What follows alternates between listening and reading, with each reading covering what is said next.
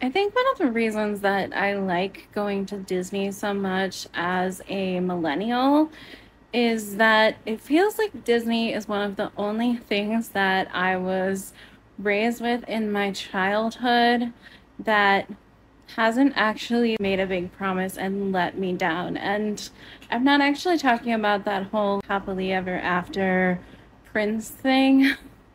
I think I mean that millennials were taught this whole version of the American dream, pull yourself up by your bootstraps, that it didn't matter where you came from, what your parents did.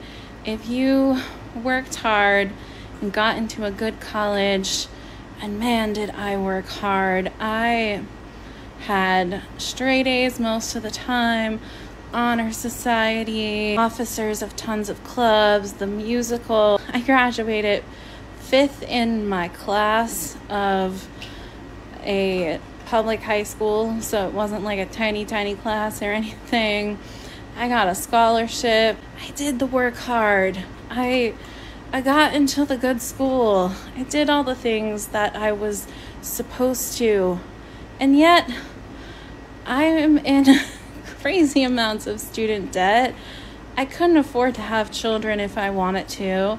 I don't know if I'll ever be able to buy a house. It just feels like we keep running and running and running and working our hardest as a whole generation, and we just keep getting hit with one thing after another.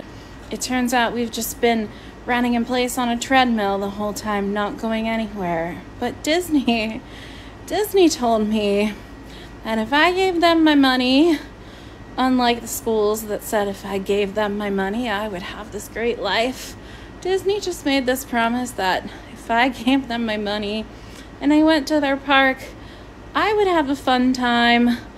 There would be great attention to detail, and there would be nostalgia for my childhood.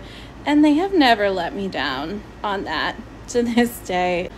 I think some part of it is the fact that everything else that millennials grew up with has let us down.